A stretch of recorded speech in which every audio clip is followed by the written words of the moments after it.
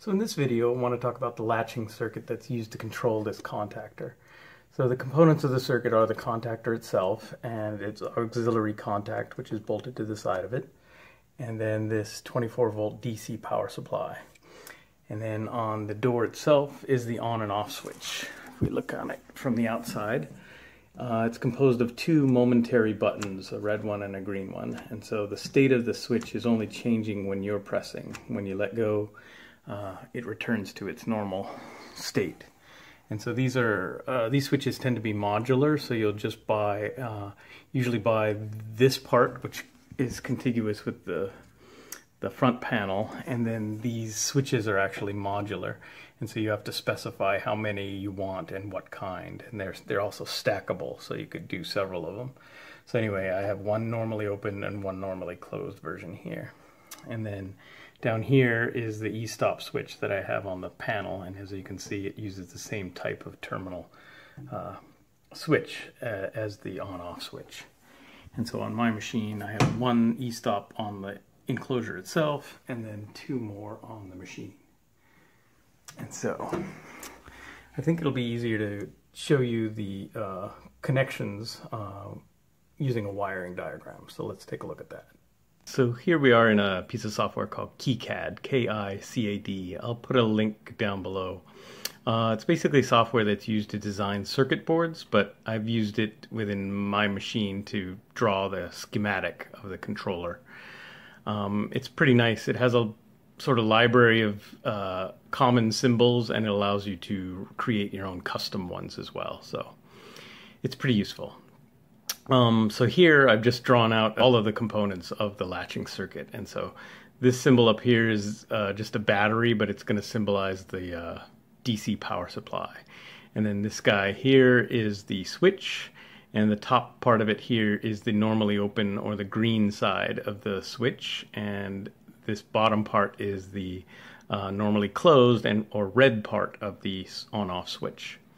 And then this thing over on the right is the contactor itself. So we see that, you know, when the contactors close, pin 1 and 2 have continuity, pin 3 and 4, and pin 5 and 6. And then 53 and 54 are the pins for the auxiliary contact. And in this particular case, it's the normally open contact. If you remember, the contactor actually has both sets. It has a normally open and a normally closed set of contacts. So we're just using the normally open ones here. And then up top here, this is actually the coil. And so this, when you power this, it actually changes the state of the contactor from off to on. And so anyway, let's get started wiring this thing up. So I'm just gonna wire some wires here and get going. And so we come off the positive side of the power supply, and we're going to come down here to pin number 3, and that's on the switch. And then when we come out of the switch, we'll come down and actually loop around, and then we're going to go back to this pin, pin 1. And so we actually, the power is coming through and then looping back through the normally closed part of the circuit. And then when we come out of that, we actually go straight to our e-stop switches. And so I've just written 2 here.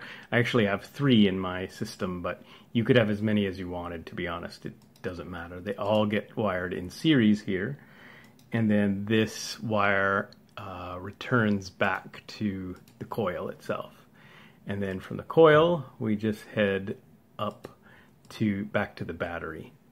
And so I hope you can see here that when you press the button, power would then flow through this circuit, through the closed e-stops, through the coil, and then turn on the contactor. And if you can see here, it will actually turn on this contactor. This normally closed contact will be pushed and close, and so you'll have continuity between 53 and 54. That's going to be useful in a second. And so if you remember, these buttons are momentary. So if we just left the circuit like this, when you let up on this green button, the current would stop flowing and the contactor would then open again. Well, that's not very useful. And it's all not what we would call latching. So the whole latching is that once the power is on, it stays on. So let's take a look at what changes to the circuit we need to keep this power on. So we want to keep the contactor closed after the green button is released. So we're going to need to add another path for current to flow through the coil. And so in order to do that, I'm going to take power from the positive side of the power supply and come to pin 54. And then out of pin 53, we're going to go back to the switch here on pin 1. And so this is going to provide a second route for current to flow. So let's take a look at that. So in this version of the circuit, when you press the green button, the contactor's coil gets powered the same way as it did the first time. The only thing different is when the contactor closes, it takes that auxiliary contact with it and thus provides a second route for power to go through the coil. So when we let up on the green button, the power to the coil stays intact and thus the contactor remains closed, or as we call it, latched. And so the contactor will stay closed until you either press the red button or either of the e-stop switches. They do the same thing. They just break the current going through the coil, and thus the contactor will open and turn off power to the rest of your machine. So that's it for this video. I think when you lay it out, it's not all that complicated a latching circuit, but it's pretty important for the safety of your machine. And so something I didn't really go into is obviously you got to test that circuit once you've built it, and so it's important that you test it and it's working the way you want it to. So I hope this was helpful to somebody. Thanks for watching.